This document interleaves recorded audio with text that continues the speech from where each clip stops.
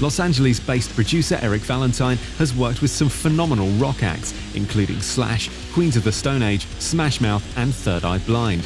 Eric let us inside Barefoot Studios to shed some light on the techniques used to create the guitar sounds on some of the classic records he's produced. In this part, Eric shows us how he captured classic Marshall tones when recording legendary guitarist Slash. Okay, so this setup, you might be able to guess, is a representative of the type of stuff that was used on the Slash records that I worked on. You can tell that by the little Slash logo on the amp. This is actually one of his signature heads that he was working on developing while we were working on the first record and into the second record. I believe the prototypes were done right near the beginning of the second record that I did with him, and so we used this amp almost exclusively on the second record. We still had some of his original modified Marshalls around that we grabbed at times to use, but this is they did an amazing job recreating the two amp modified Marshall types that Slash has really, gotten the best results from. There's a mythological original amp that was used on the Appetite record that was modified by a guy that was working at SIR. They rented the amp and were blown away by the sound of the amp. They used it to record that record and then just kept trying to come up with excuses to not give it back. And at a certain point it ended up going back to SIR, and nobody really knows what happened to it after that. But there is a fair amount of information online about what the mods were to that amp. The guy that did them is still around and actually makes an amp of his own that's based on those modifications. And then he also had a JCM 800 that had been modified, which is what we used a lot on the first record that we worked on together. So those two modes are on this amp, and it's a great sounding modified Marshall type sound. It's a really, really great head. So once we got into the second record and we were using the head a lot, I was like, I absolutely want to have one of these as part of my collection, and ended up buying one. So we're doing that, and then a Marshall 412 cab. This is the 1960 vintage version cab. It's got vintage 30 speakers in it. That's what Slash used in his cabs as well. There's 4 mics on this guy. This is a very tried and true setup, and that was a lot of what was going on with the Slash stuff. It was really a different type of approach than like the Queens record, where everything's an experiment. Like everything has to be something that nobody's ever done before. Whereas this is, okay, we're going to do a part, let's go with the Les Paul and the Marshall, like every time, because that's his thing.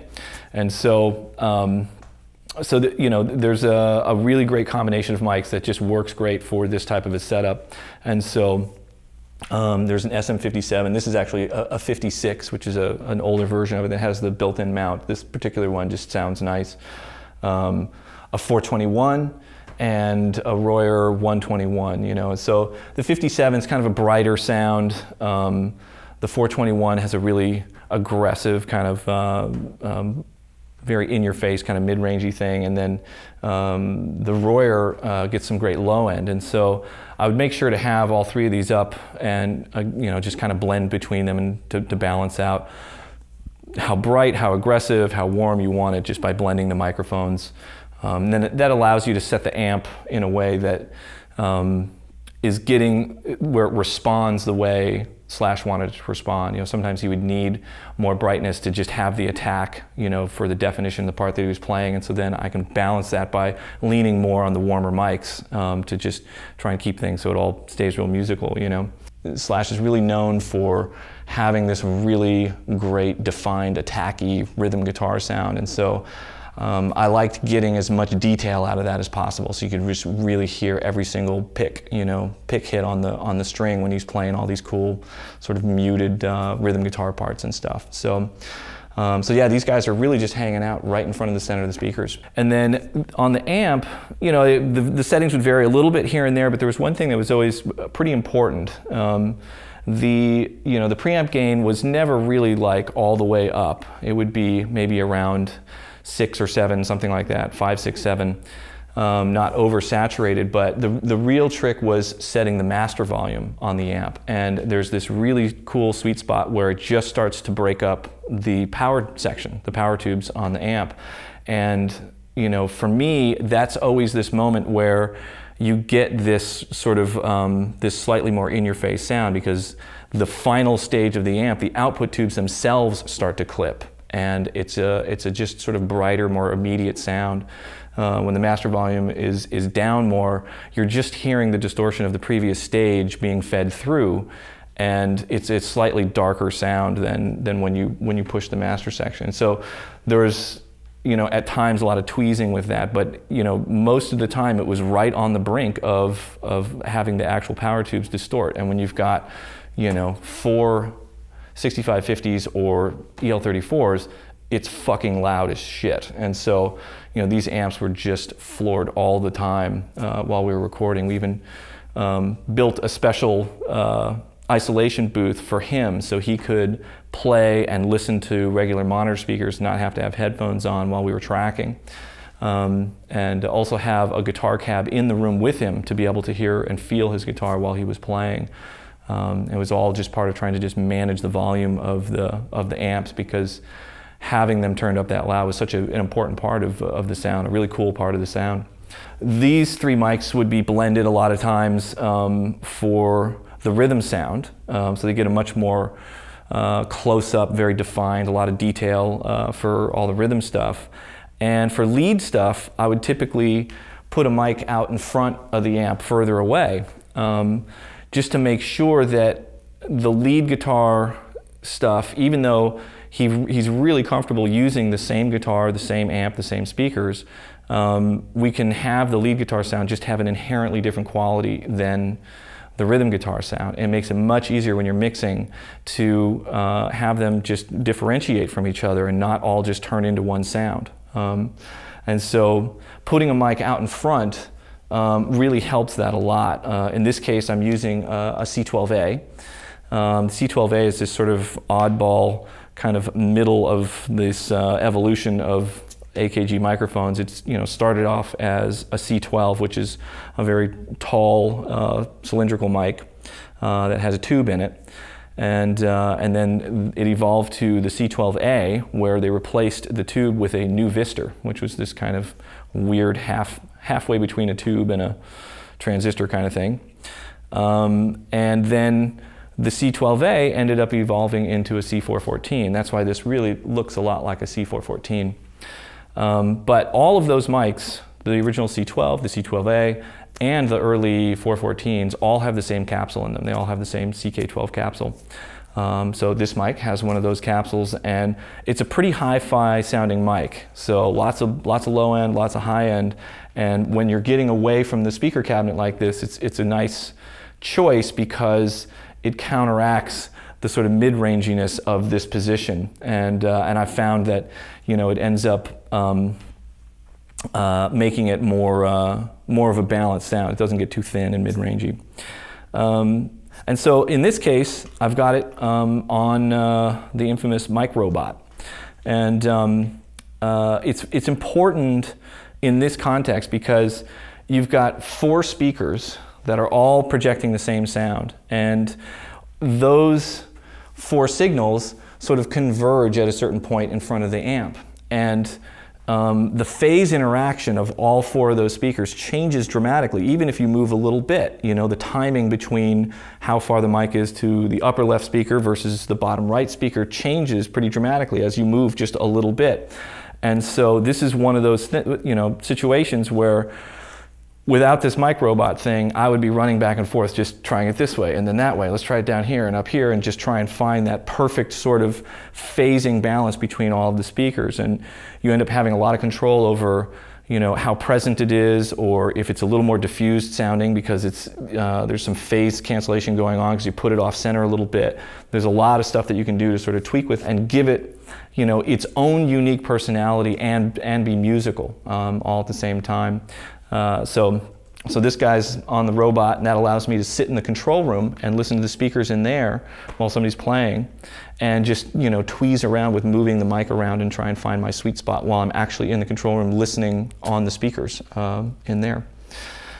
And the other part of this is that the amp's being fed from a reamp, and we did quite a lot of that on the Slash record, and it's a setup that I really prefer. So what's happening is, in the control room, or even if the player is playing out here, I have them plug into a DI first, and come out of the DI into a reamp, so I can capture a perfectly clean DI signal, as well as then the amp signal in real time. And so in this case, what I'm doing is I have a DI in the control room. I have the guitar plugged into the DI. It goes to the computer, it comes out of the computer, goes to the reamp, and then to the head. So that allows me to capture performances, then I can tweak sounds after the fact if I want to. If a year later we want to change the guitar sound, I can do that. I can plug it through a different amp, I can mic it different, I can do whatever. So it offers some really great flexibility, and also I think is helpful in the workflow, so I'm not having to wear people out just playing parts over and over again. I can have them just play it one time. I've got a clean DI signal, and I can just loop it while I'm losing my mind trying to find the right mics and place things and going crazy. And then once I get it set, I can have them come back in and go, okay, here it is. This is the sound. Check it out.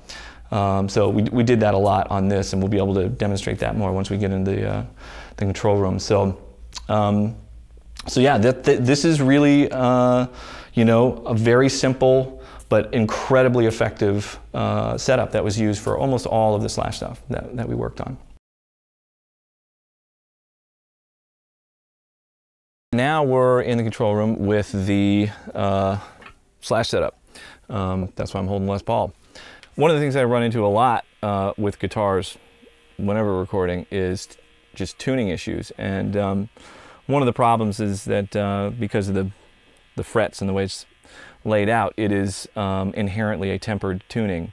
And so it doesn't really accommodate some of the subtle changes that will sweeten certain notes. So like, you know, I'm playing this G major chord a bunch, and in order to get this to sound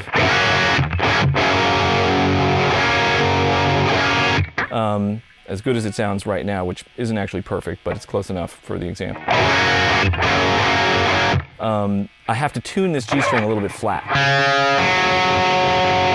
So when you hear it as a fourth, it definitely sounds flat. When you hear it as a third, it sounds in tune.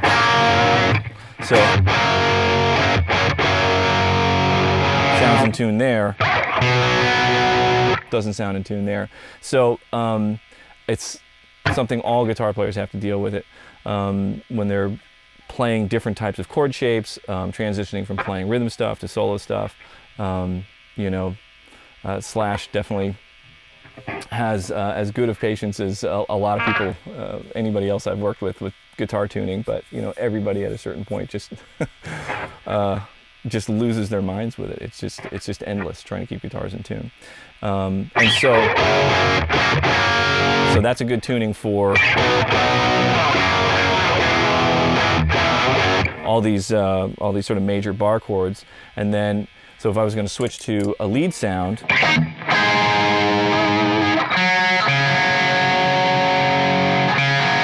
now I switch to the C12A.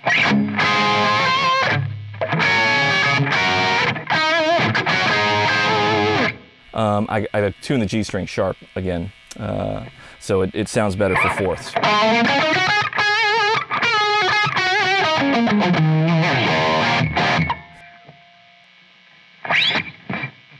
There was a few mics up close on speakers. Out in the room, there's a C12A that was further away.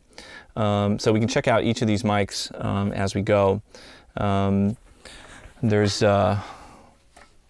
the 57, which you can hear by itself. Pretty bright. The 421.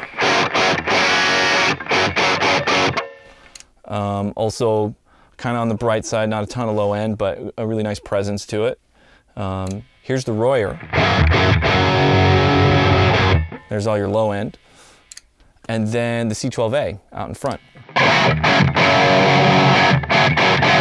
And so that one you can just kind of hear a little bit of the space around the sound a little bit more. It's further back. So with this round of stuff, I was really digging more of the 421 with the Royer for this time around for whatever reason. You know, sometimes the 57 will win out, sometimes the 421, or sometimes, you know, all three of them will go. And there's a little bit of EQing going on here. So let's see, it's mostly just some subtle little mid-range boosts. So on the 57,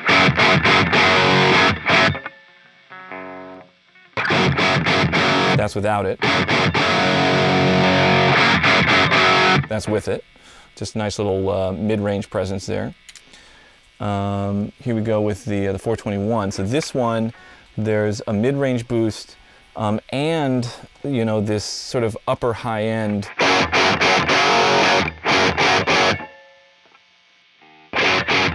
So that's without it.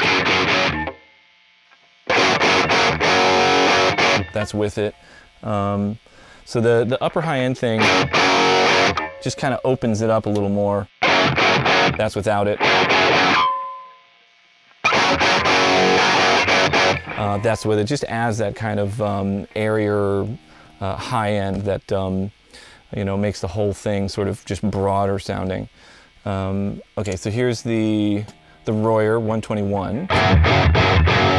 That's with the EQ. So this, I'm pulling out some low mid stuff and boosting some really low stuff, like down around 80 hertz, something like that. Here's without the EQ. That's with it. And then the C12A, this one was mostly just adding some highs and lows. You know, when you pull back away from the amp like that, it can start to get real mid-rangey. Which is kind of nice because it just sits in a different place than the other stuff.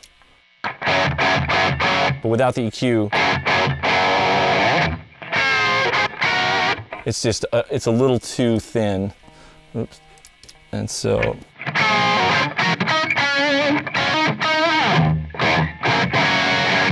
that's with the EQ, without,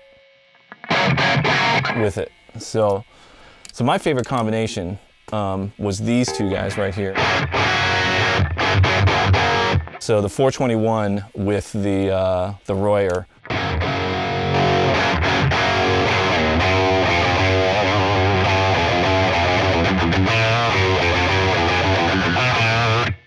So nice balance. You get the presence from the 421.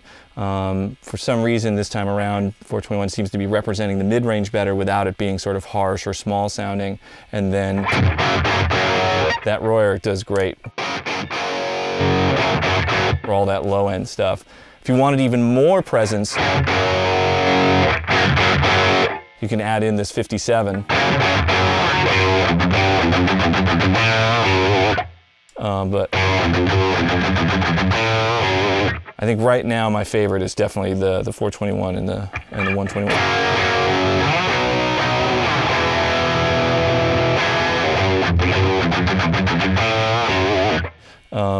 And so then, you know, the C12A is just a really different, a whole other sort of personality for the sound, and is really great for having, you know, a lead sound that will not interfere with the rhythm guitar sound. With the C12A, which is more the lead guitar kind of vibe, we have the mic mounted on this mic robot, and so this allows us to you know, have a particular position. I've got it in a spot that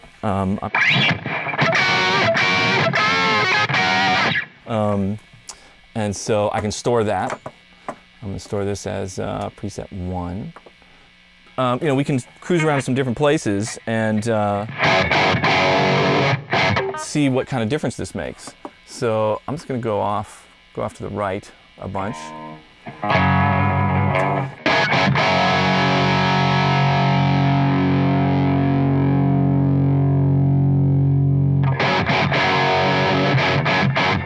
So you can hear it getting a lot darker. Even darker, more mid-rangey.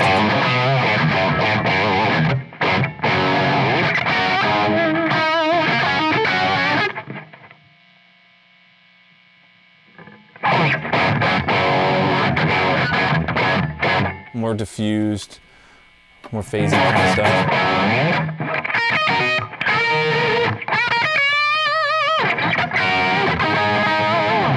And so then, if we want to go back to the place that we were before, I can just recall where we were before, and the mic will just find its way back there. It doesn't move super fast because it's nice to have this kind of resolution where I can move tiny, tiny little bits if we want.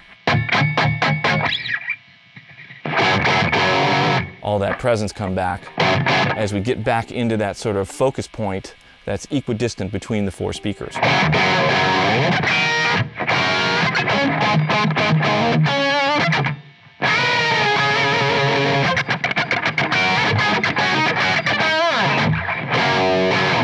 Yeah, so that's the mic robot. Being able to dial in your sweet spot in front of the cabinet.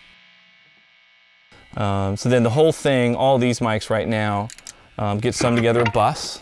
They show up here on the console, and for this, I'm using a little bit of an 1176 to compress it. Right now, there's nothing on there, but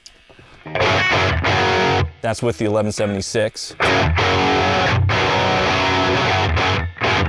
And it's a great compressor to just kind of pull the whole thing more in your face.